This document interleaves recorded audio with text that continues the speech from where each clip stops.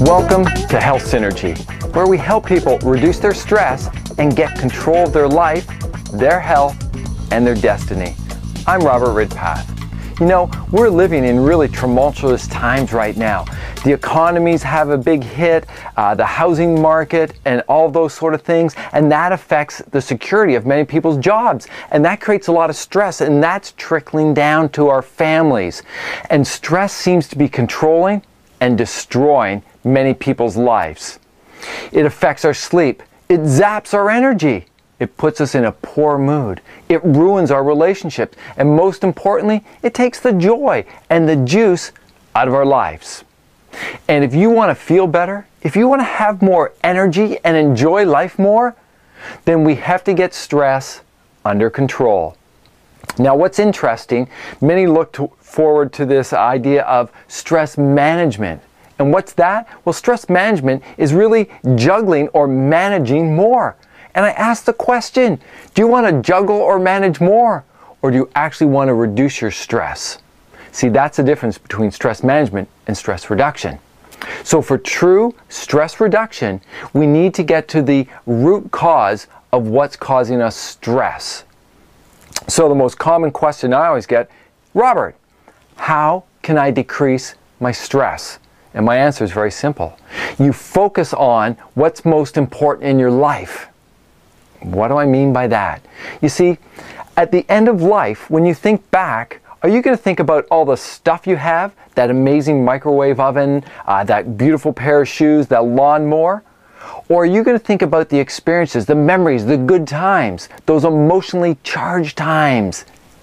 I think you know the answer, right? So I want to surface something. I think we've been tricked or maybe misled or brainwashed into believing we can have it all. Thus, we work hard towards having it all, so we have more stuff. Look, aren't you working hard? Aren't you trying to make extra money to buy stuff?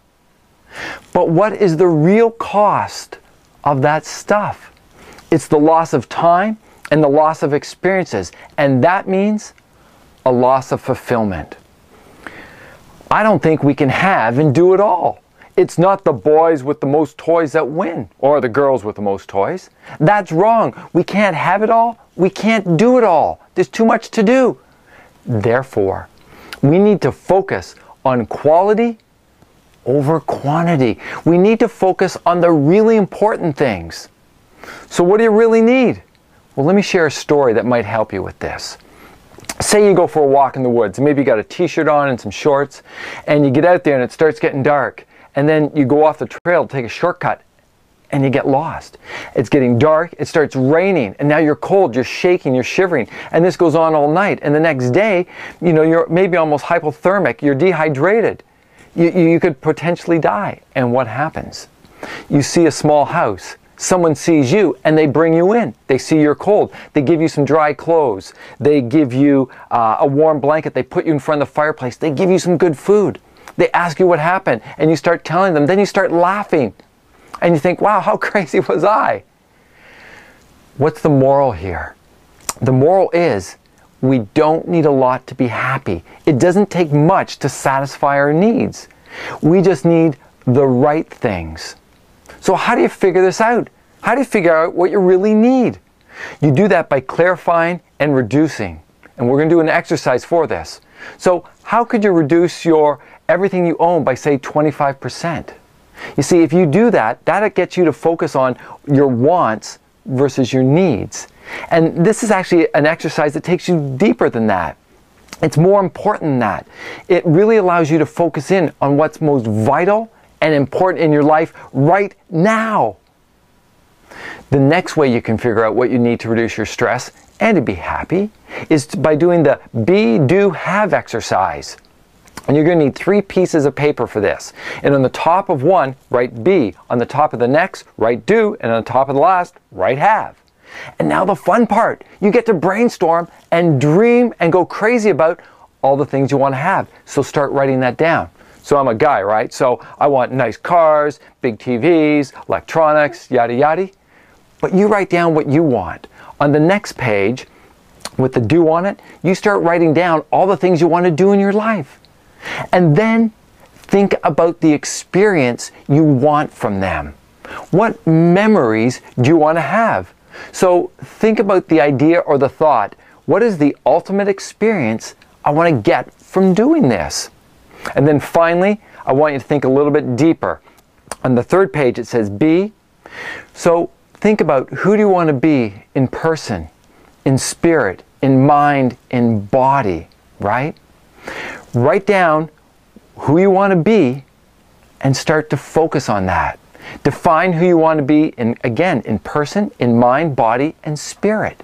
Most won't know who they want to be. That's why you need to do this exercise. And I ask you, do you want to be more caring, more loving, more understanding? Do you want to be happier, stronger?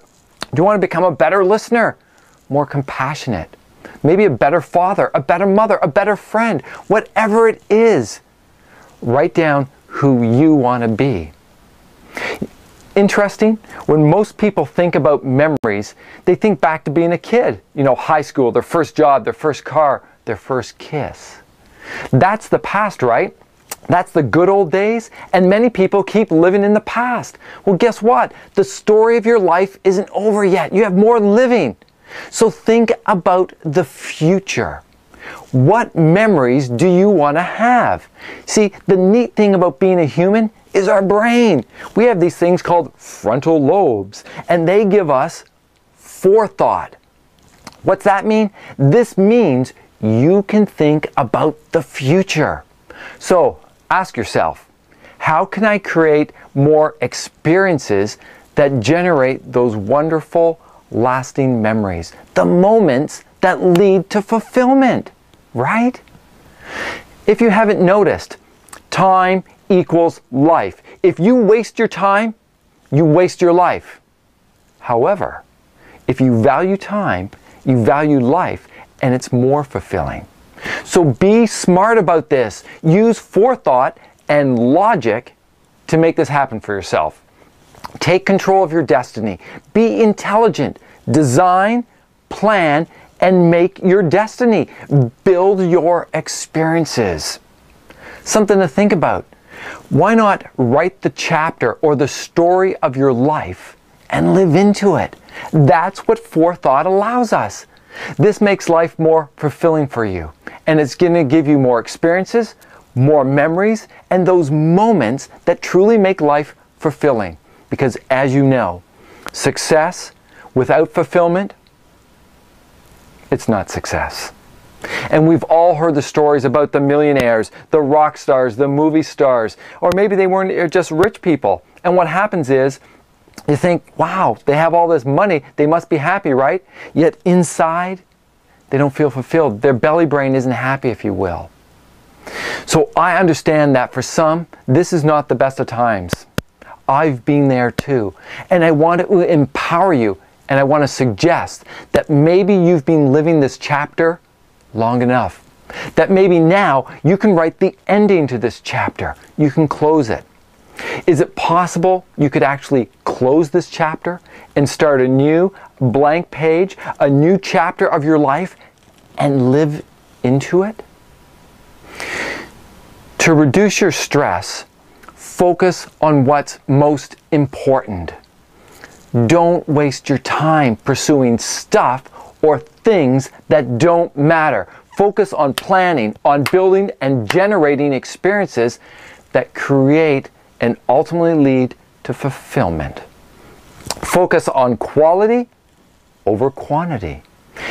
Do these simple yet very vital exercises, because if you do, I promise you, it's going to help reduce your stress. It'll allow you to focus, and it will allow you to live a happier, more fulfilling, more complete life. And me, I'm curious. I want to know what happened, how it changed your life. That when you change your focus and you focus on the be, do, have exercise, how it reduces your stress and changes your life. So please, comment and let me know your thoughts. Actually, better still, I want to meet you. I want to hear your story. So click on the comment box below and actually leave me a video response so I can hear your voice and see you. There are many others that need and want to hear this message. So please help them and forward this video link on. Help make a difference in their life. I'm Robert Ridpath. I hope this video serves you well. So go out, live well, live strong, and make a difference today.